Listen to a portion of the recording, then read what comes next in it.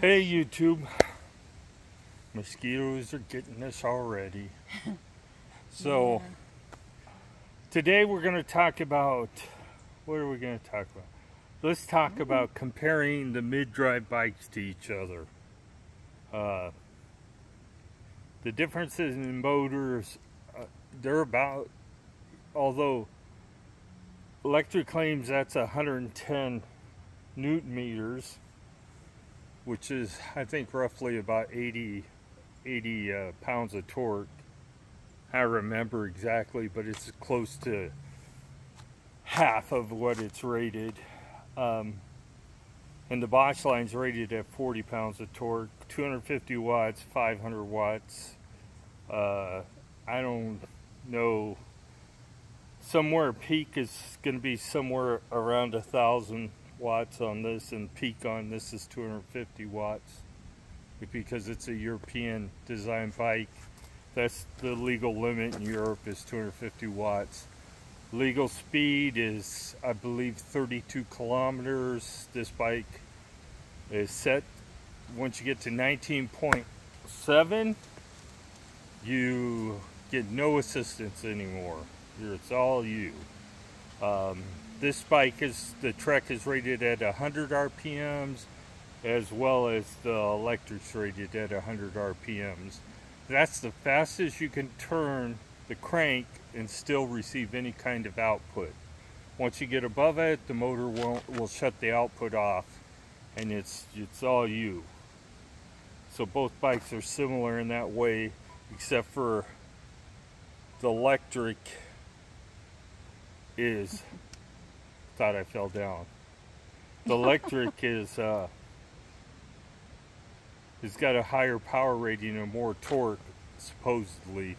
I don't see it when we compare the bikes. I'm using 100% on touring. Gives me 100% of whatever torque I'm putting up to a limit, which I think is 30 or is 25 pounds of torque when you're running at touring.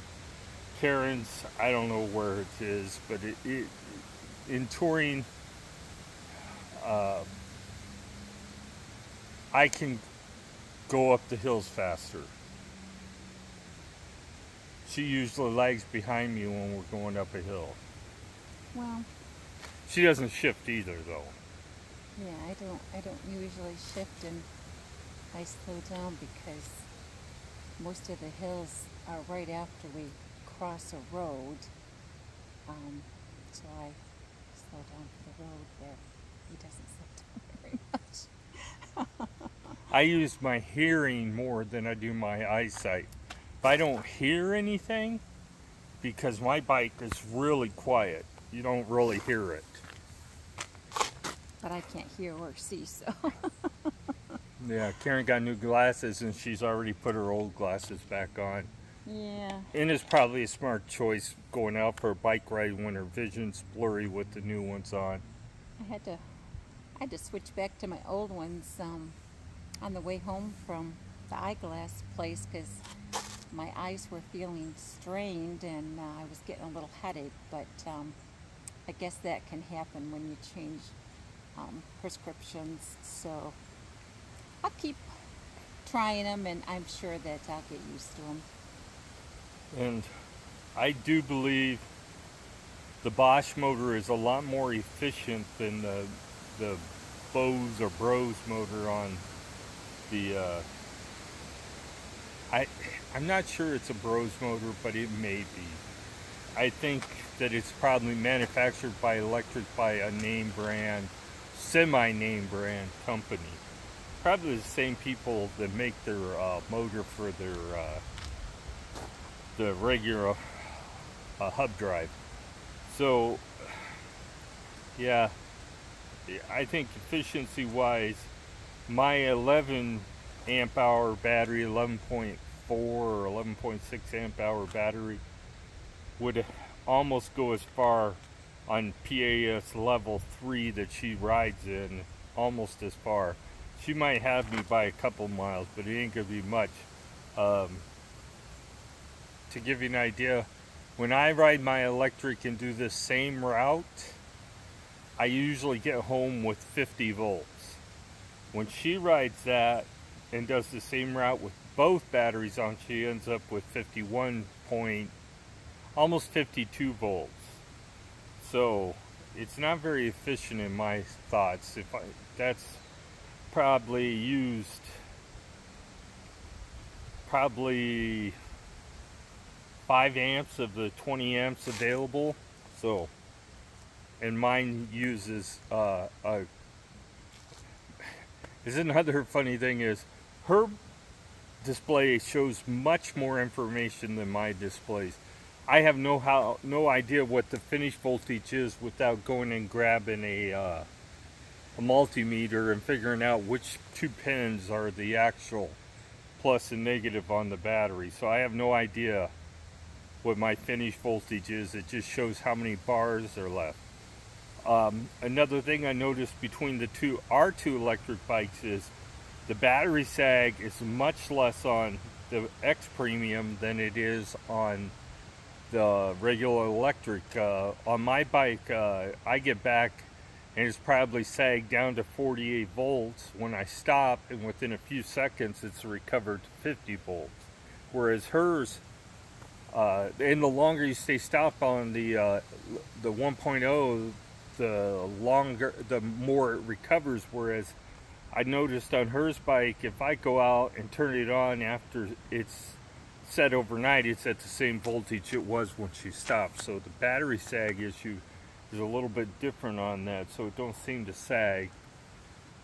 So I imagine that the usable battery life is going to be a lot more on the 2 batteries than on the one on the electric, because part of the problem people have is they can't completely drain the battery because on a single battery system, because the battery sags enough that it shuts the bike off. So with 2 batteries, that sag issue is going to be greatly reduced, and you should be able to use more of the battery capacity.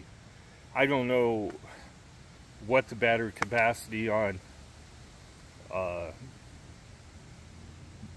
how many miles I could run this trek.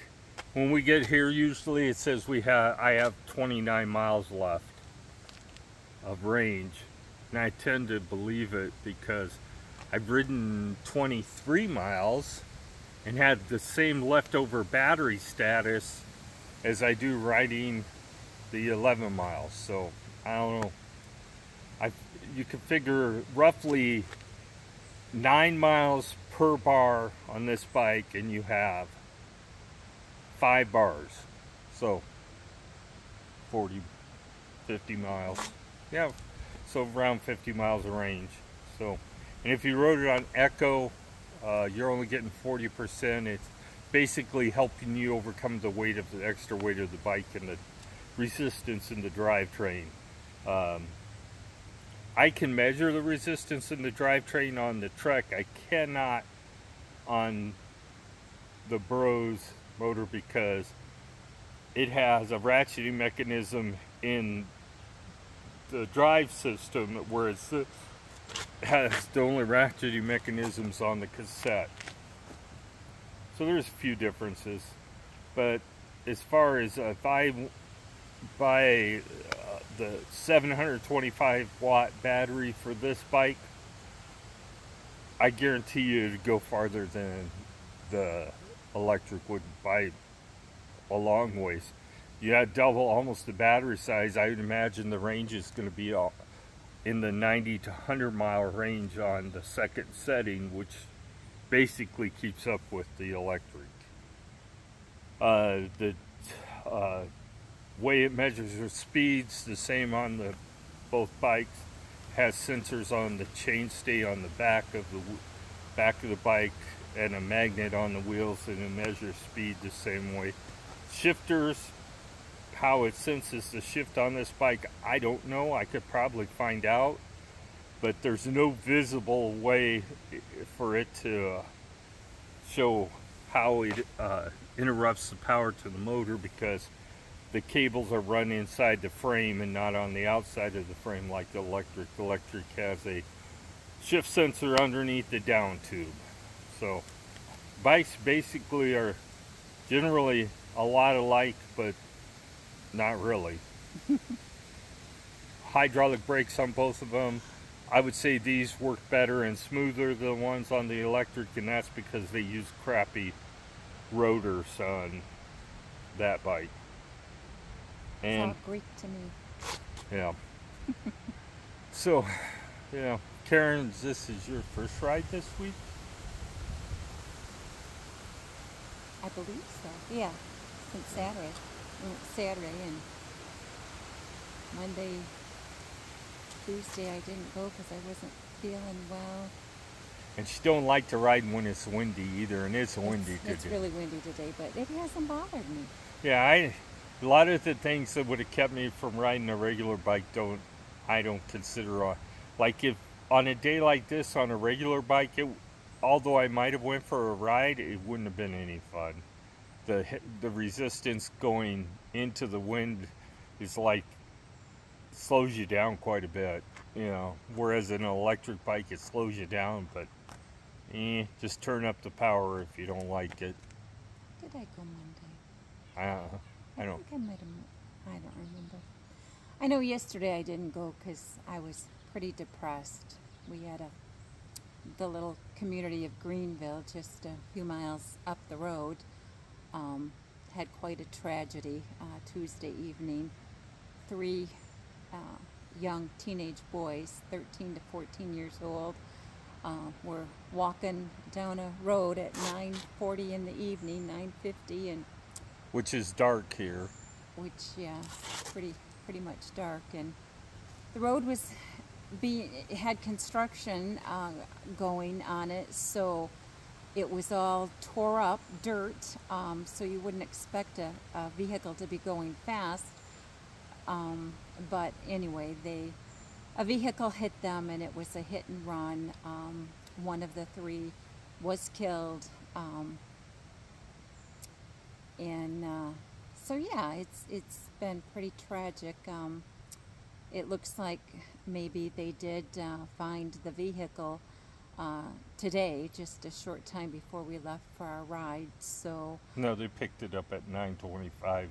Oh, last night? No, this morning. Oh, this morning. Okay. So yeah, at least hopefully, you know, justice will be served, and the families can get a little bit of resolve. But still, they definitely need prayers. Not only the family of the boy who was killed, but also the other 2 families that have boys that are injured and hospitalized still.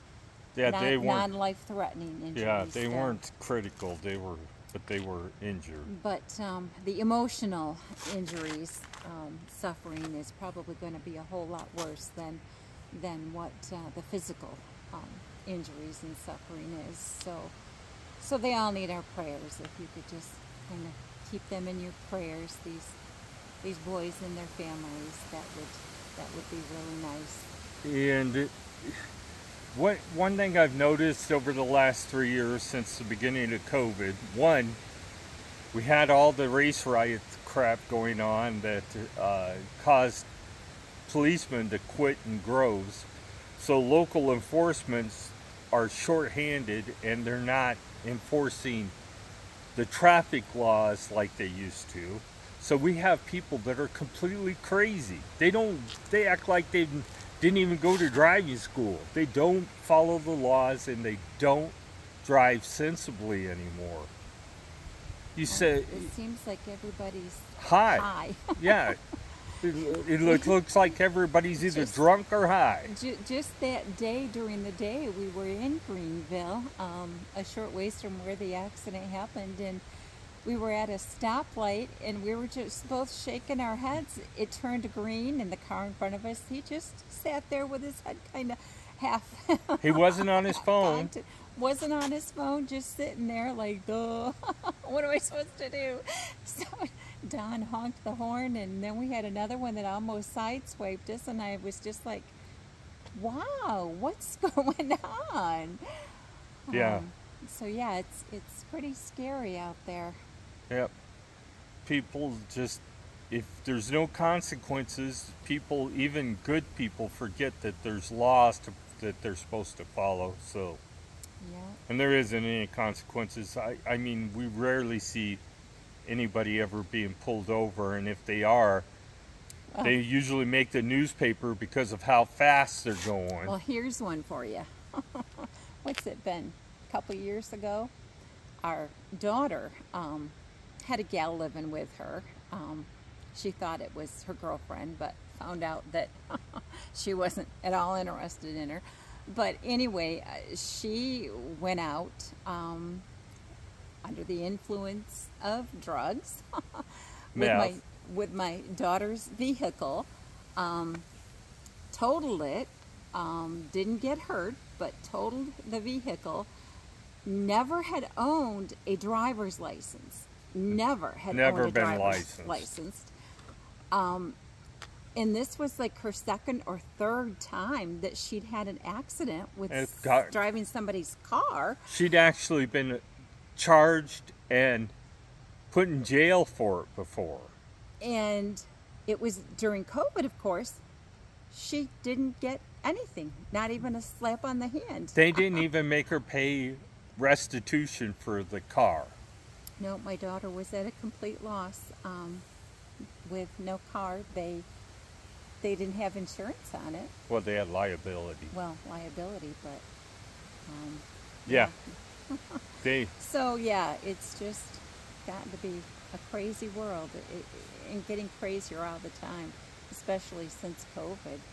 Things have really changed. Yeah, it's just socially, everybody's at their throats, racially, socially, and otherwise. It makes you want to move somewhere where you don't have to deal with people anymore. Up to the Upper Peninsula. Well, even there's a drone. Yeah, the drama it up still there. Sounds so good to go live off grid in the UP. I'm telling you. Yeah, they have drama up there too. I just was reading in a small community where the population is really small, up there in Chippewa County where we go camping on UTV, and they had an active shooter up there that was going around shooting people. Wow. They asked people to stay indoors until they caught him. I don't know what, I didn't see any postings, and quite frankly, we don't get the local news, and I'm not sure I'd watch it either way. I feel safer around the bears than around people anymore. Yeah, we got a bicyclist coming. I see that. We got our bikes kind of parked in the road. Just because we don't want to park them under this tree because the mosquitoes are so bad as soon as you go under the tree. Oh. Hi. So. That was an old bike. That bike was from the 80s. Yep. So life is getting to be less of a joy when you have to leave your house. Maybe that's why so many people just don't want to leave their house anymore. But hate to be a killjoy, but that's just the way it is. Get used to it. I'm sure our parents thought the same thing when they were our age, that life was crazy, that people were stupid and did things that they shouldn't. But I think legalizing weed in this country was the biggest mistake they could ever do.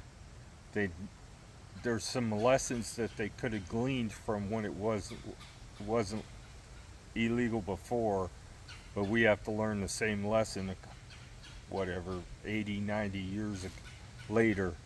And the fact of the matter is that I believe that eventually people will screw it up for the ones that enjoy doing it, because they'll just get tired of dealing with all the drugs. Look at Oregon passed a law that made any hard drug just a misdemeanor, and they don't prosecute for it. And now they're having problems. They can't even build clinics for people fast enough anymore up there, that there's so many addicted people that they can't even, when they're sentenced to rehab, they can't even send them to rehab because it's such a big problem. Yeah. Did I get my phone out of my bag? I didn't get your phone out. Yeah, but so we I gonna forgot get my water today. One of the things that I told you in the last video that I was on, to be sure and remember your water. Well, this old lady forgot hers today, so I'm kind of thirsty. You want mine? No, it doesn't have flavor Yeah, in it. you can't drink plain water. That might kill her. And it's probably warm. So yeah, it's a nice day out here. A little bit muggy, but not too bad. 80. Oh, the wind is gone now. 80. No, it's not gone. It's just not. You're not seeing it as much. 82 degrees today, and we're gonna go home. And I think we're supposed to have dinner with our stepdaughter, I was just looking to see if they but I messaged, wouldn't. but They are they kind both of. started new jobs. Well, one started yesterday, and one started today. So When it comes to they're going to be tired. They're yeah, not when used it comes to plans, they're kind of they're- flaky. Well, and they're not used to working Yeah, that hard. So they'll call us and tell us they're coming over for dinner or something, and 10 minutes later call us back and tell us they changed their mind. yeah, that's all right.